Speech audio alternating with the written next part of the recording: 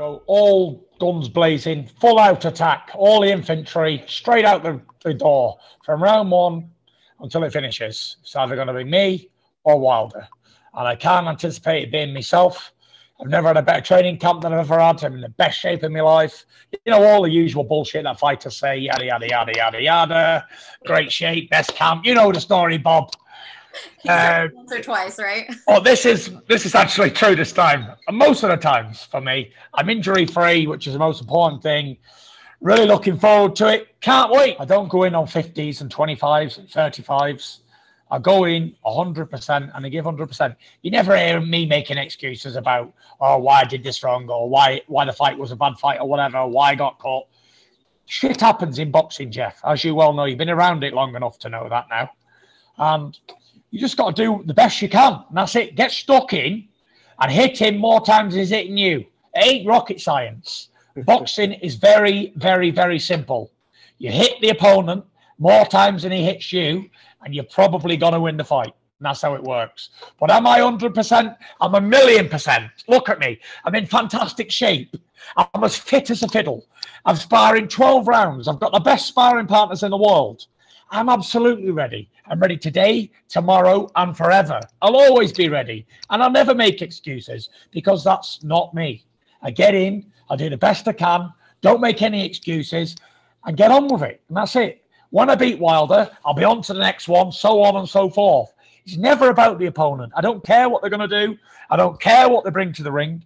It's the Tyson Fury show until I hang them gloves up and then anybody else can take over what they want to do. But until that day, it's all about me, and the roadshow continues.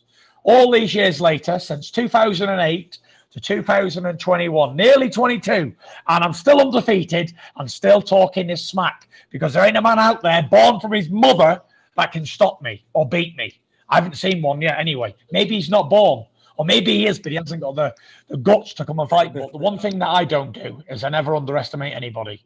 Whether he's the smallest man in the room or the fattest man in the room, I'll never underestimate him because I've been underestimated since birth. But yeah, I'm still here representing, still on top of the world. Deontay Wilder, make no mistake, this will be Deontay Wilder's make or break moment in his life. Anybody can lose a fight, anybody can have a bad night. But this is his make or break time. He's got nothing to lose. He's a 3-1 underdog. He's got everything to gain and nothing to lose. And everybody expects me to go in there and beat him down, which I will. But you can never write Deontay Wilder off because he's at his most dangerous now. And if I was like the rest of the world, then I'd underestimate Deontay Wilder. I'd think, beat the guy easy first time, beat him even easy the second time, I'll take it easy. No. I've trained harder. I've sacrificed. I've been in training camp 7-8 weeks, sacrificing. No families, nothing. I've never ate anything that George didn't cook me. I've never drank anything that George didn't put out for me. You know, I've trained hard twice a day, six days a week. I'm really, really ready and prepared. There's not one thing more that I could say, hand on heart, that I could possibly do to prepare any better for any fight.